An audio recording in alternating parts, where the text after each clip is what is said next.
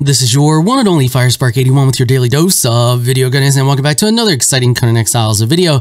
Today, I'm going to show you where to get a torch that lasts forever. Let's get to it. So the torch that we are after today is called the Maelstrom Light, and as you can see, it has no countdown timer or spoil timer or anything like that. It just has durability and it lasts forever. It also puts off a really cool green hue. So really cool light, really cool torch to have, and you can get that over here where I am now. Let me face the right direction so the arrow helps point you in the right direction. So we're over here at the Black Sail Harbor. You can see up there in the corner of the map. Now you're gonna have to fight a bunch of undead to get in here. You can kind of run in here, but if you do, you're probably just gonna have a trail of undead with you, but they're not too much to deal with. They're your average undead. You can see there a little over almost 400 HP on those guys there. There's some undead dogs here too. We're just gonna run up here. Undead dogs, once again, not a whole lot of HP. And nothing that you and a companion should, even a low-level companion, shouldn't be able to handle.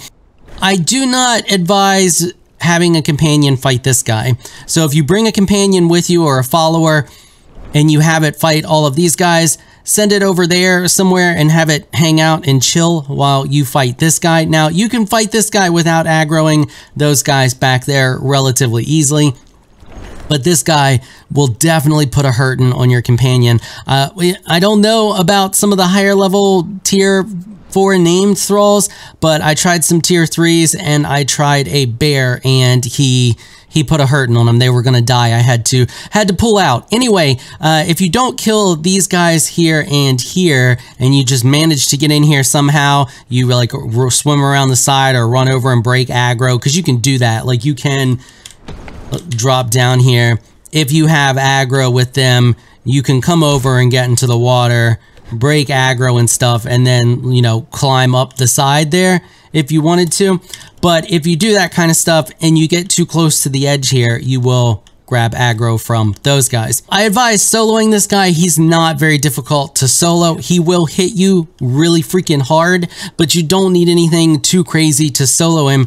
A shield and a sword, that's pretty much it. Now, I like to use the Bane of the Dead. You can get this from Delving Short Swords. It applies the undead poison on them, so it's super handy and makes a lot shorter work of this guy. So if we uncloak here, get his attention. Hey, buddy. Hey, here you go.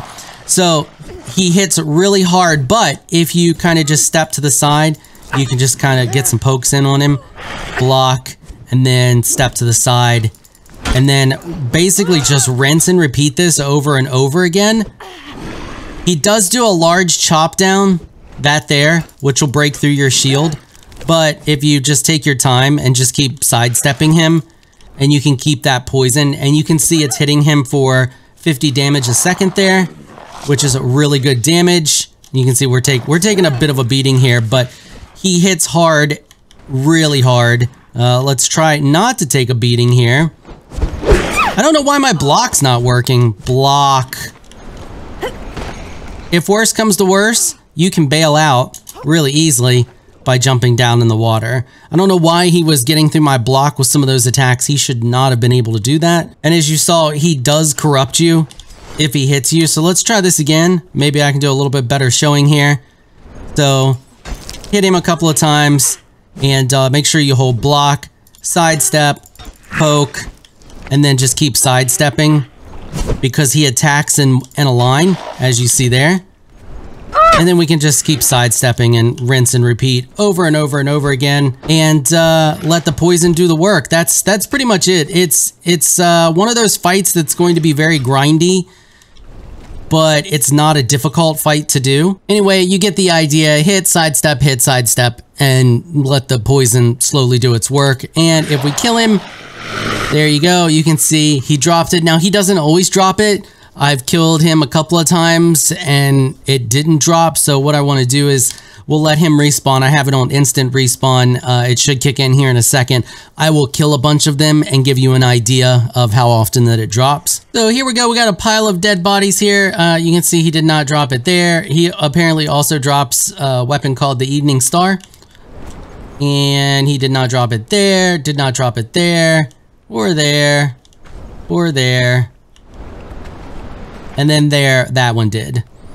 So out of all of these, he apparently also drops the Morning Sun as well, which is a blunt two-handed axe with Sunder on it.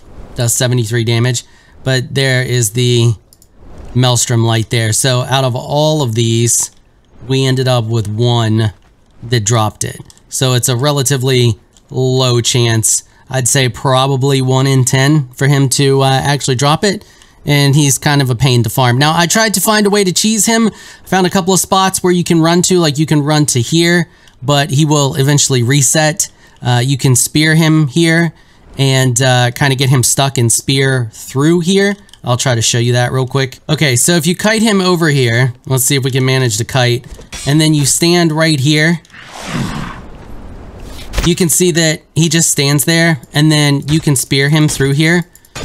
But he has a buttload of freaking health at 17,377.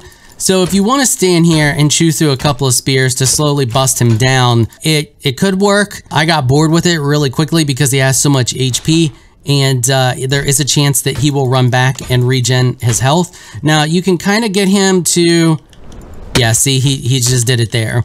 So you can give that a shot, but as far as like a legit way to cheese him, I couldn't find a way to do it. I think the best bet is to just fight him and dodge him, kind of just keep sidestepping him and hitting him here. Like if you get really good at it, you can get in a couple hits and then just stay behind him the whole time, because you can see there like he attacks in a line. And you just, all you need to do is just keep that poison on him and let the poison do the work. Okay, that's it. Just this was a quick and short one. Just wanted to show you where you could get a torch that lasts forever because it's a really cool item. All right, that is going to wrap it up for this episode. If you like what you saw, consider hitting that sub button. I want to give a big thank you to my patrons for making this episode possible. Y'all are absolutely amazing people. If you'd like to join my elite crew Patreon supporters, please check out the link in the description below. If you enjoyed this video, please leave a comment down below. Let me know what you thought. If you're shy, you don't like to comment, just hit that thumbs up button and show your support. Until next time, thanks for watching.